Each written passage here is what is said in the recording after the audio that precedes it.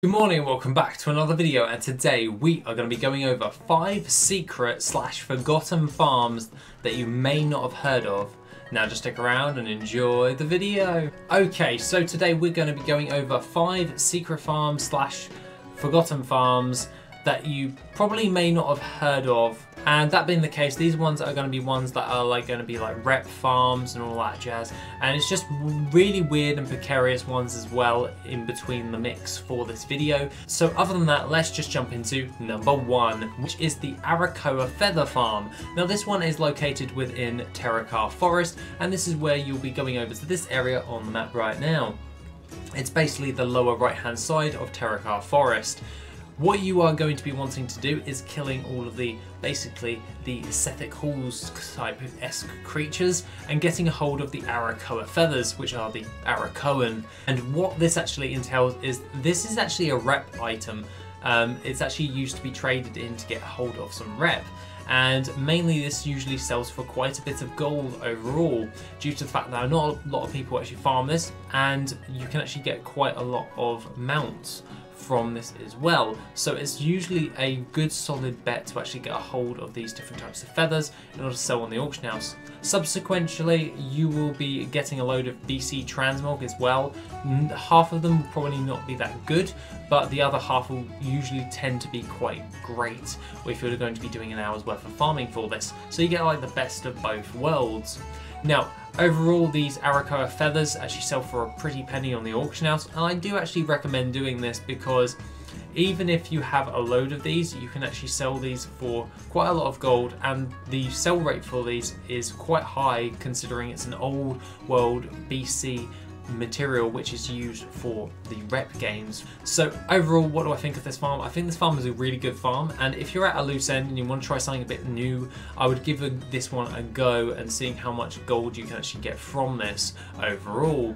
I subsequently will be actually farming this up and posting a worth it string at some point in the future as well to see in which if it's any good for myself on my server. So it's something you may want to consider going forward. Now coming in at number 2, and actually was something that was actually recommended to me through the Discord. Now this one was the Breath of Air farm, and this is in Darkshore.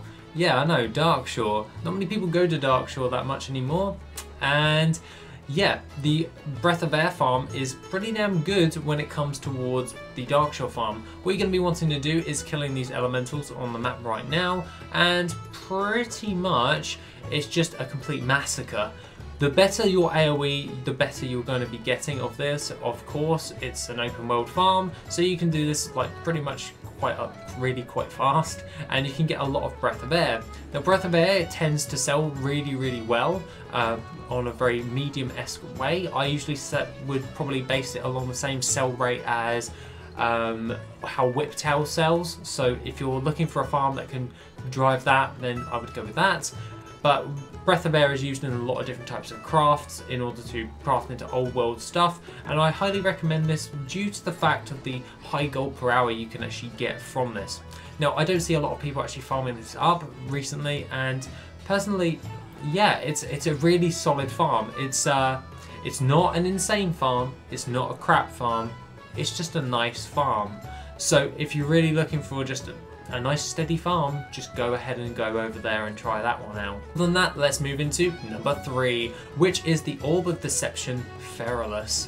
Yes, I know, the Orb of Deception can also drop from the Molten Core, the Firelands, last bosses, so Nefarian and also Ragnaros.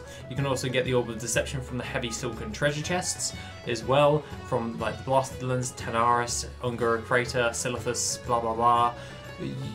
Basically, you can get it from a lot of different sources, but there is one area which I love, and that is Feralus. Now I don't usually talk about this because this was my pride of joy quite a while ago when Orb of Deception was selling like super well for a high gold, and that is because you can go over to this rare elite on the map right now. What you can actually do here is actually camp this rare elite in Feralus, and it's actually a higher drop chance than the raid bosses within the Molten Core and Blackwing Lair. And what I tended to do back in the day was to log out and just camp this guy. So like every hour, just log on, see if he's up, kill him. And because there's not many people out in the old world anymore, he was near on always up when I logged in, so I had a chance of getting the Orb of Deception. Subsequently, I actually got the Orb of Deception quite a lot, and it got netted me with a hell of a lot of gold. I do find this farm to be a bit of a good one, but overall it's something that you may want to camp, not actually farm, because it is a rare elite, and it's something that you just want to log every day or something along to that effect. I actually do find this one to be quite good, as he can still drop you green items which you can then sell on the auction house as transmog. So even if you don't get the Orb of Deception, it's something you can just test out and all that jazz. So it's literally a 2-minute farm at like every hour, and it's something you can do for a pretty high amount of gold if the Orb of Deception is worth it for you on your server.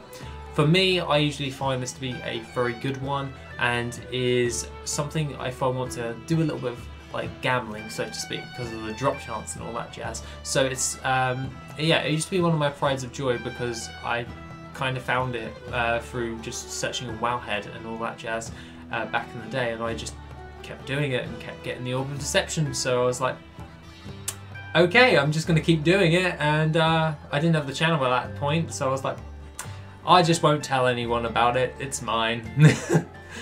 So now I am actually going to tell you guys about it, because for obvious reasons I have the ability to tell you guys about it. So coming in at number 4 is the Sunfury Signet Farm. Now this one is located within the Isle of Quel'Danas. This is, if you don't know where the Isle of Quel'Danas is at the top of the Eastern Kingdoms. What you're going to be wanting to do here is go outside the entrance of the Sunwell Plateau. Or to your right, you will see a load of Blood Elves. To your left, you will see a load of demons. What you're going to be wanting to do is kill the Blood Elves. Basically, what you're going to be wanting to do is just completely run around in a circle, just destroying all of these Blood Elves for an hour, and gathering up all of these Sunfury Signets and Arcane Tomes. These are rep items towards the Scryers, and you can actually sell these for a pretty penny on the auction house. Overall, the Arcane Tomes sell for a hell of a lot more gold, but you'll be getting more Sunfury Signets, which will net you in more gold for that. And it's a very good market in order to actually do market resets with, wink wink, nudge nudge, because they tend to fluctuate on how much gold they're actually worth overall, and you can then actually control that market quite well, because it's not really camped all that much for rep games. Now, a lot of people actually do this in order to get different types of things with the Scryers and all that jazz, and just fleshing out their reputations and getting different types of tabards and all that jazz. And it's a really good seller, because they do sell really fast in the grand scheme of like rep items, and it's well worth your time if you wanted to try something a little bit new and a little bit like old at the same time, if you get my drift with that. So I would highly actually recommend actually farming this up, because they also have a chance to drop in some high-end transmog as well, and it just pairs really nicely just doing that farm. Other than that, guys, have an awesome rest of the day, and I shall see you in the next video, which will be tomorrow. If you want to support the channel and help make the channel even better, then why not check out the Patreon? Members get additional info, gold making resources, and Patreon specific content. The link is located in the description down below. Thank you, and have an awesome day.